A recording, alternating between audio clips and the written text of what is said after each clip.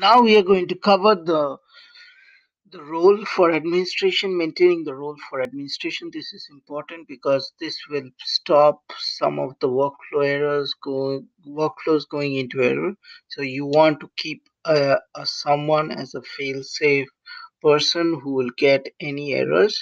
So generally it's the administrator or the business process owner and all those things.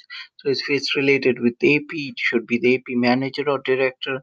If it's related with supply chain or procurement, it should be the manager or director. So in those cases, it's always good to maintain this transaction codes.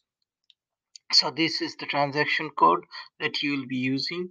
We'll show it in the system. So here you put the fail safe. Fail safe applies if the default key is not maintained. Other than the default key, it offers the deposit to make the maintained values applicable only in background. So this is really helpful.